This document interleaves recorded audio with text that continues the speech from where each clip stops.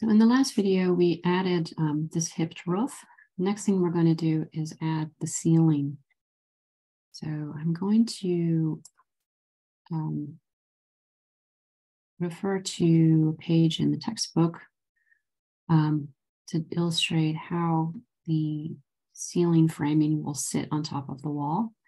So that's what this is right here. Okay, we have some ceiling joists, and this squiggly pattern is the batt insulation, but you'll notice that it is aligning with the outside of the top plates, and that's what we're going to be producing for our detail.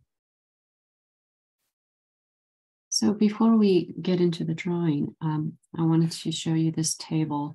So if you look at the title here, uninhabitable attics without storage, live load 10 pounds per square foot, and dead load of 5.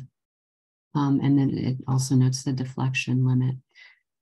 So we have a 20-foot span that we're going to try to maintain. So when it comes to sizing those ceiling joists, you know, this is just one example of a table which would define like how far can you span given a certain size.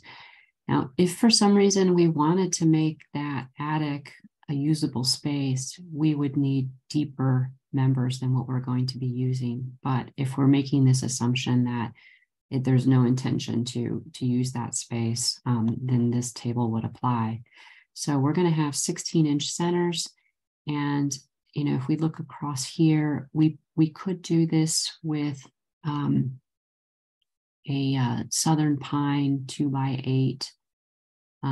You can get a little bit longer spans with some of these other species, but looks like we would be able to use a 2x8 for our situation. And of course, you would want to make sure you're complying with whatever building codes have established have been established in your municipality. But for our preliminary purposes here, we'll just use this table. So back in the Revit file, in order to place these, I'm going to go to the ceiling plan, and I'll do the ceiling of level 2. Okay, so we'll be putting this ceiling. But before I do that, I want to return to the section to show you one thing.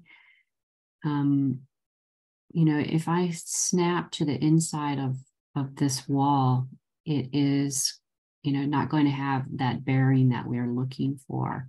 So I really want to place the ceiling all the way to this column line here. So I'm going to just take a quick measurement here from the inside of the wall to the column line. It's 6 1/8 of an inch.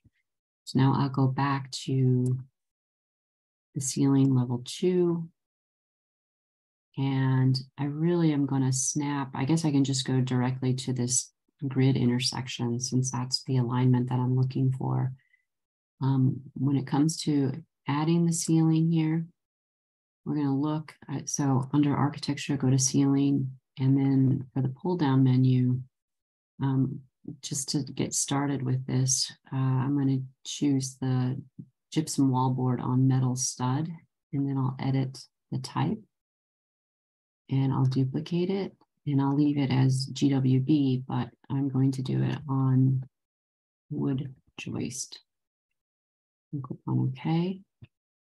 And for the structure, instead of a metal stud layer, let's go to wood and structure wood joist, rafter layer. I'm just going to use this dimension lumber and say OK. And from the chart, I need to make some adjustments to my depths. Just a quick reference to our sizes for dimension lumber. Again, this is a chart coming from the textbook. So we're going to be using these 2x8s. And as you can see here, the actual size for those is 7 1/4. So I'm going to change this value right here to 7.25, and I'll make this 1/2 inch. Okay. And apply and okay. And then I'm going to begin constructing that ceiling.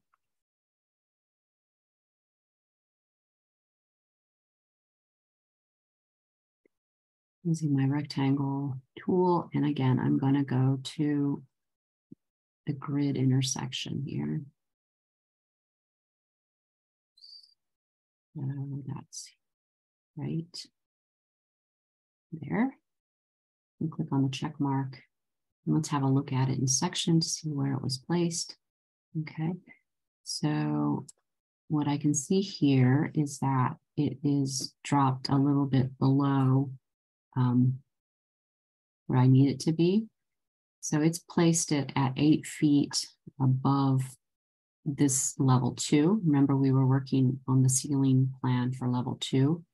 And I think it's about 1 1/8 inches that it needs to go up a little bit. Yes. So I'm going to click on that and change it to 8 feet, 1.125. Apply. And no, that's too high. I need to drop it 1/2 inch because I want the ceiling joist to sit on the top plate. I don't want the drywall to come underneath it. So I'm going to subtract. So we'll make that 0.625. There we go. That's the relationship that we're looking for. And right now there's an overlap, but we'll worry about that later.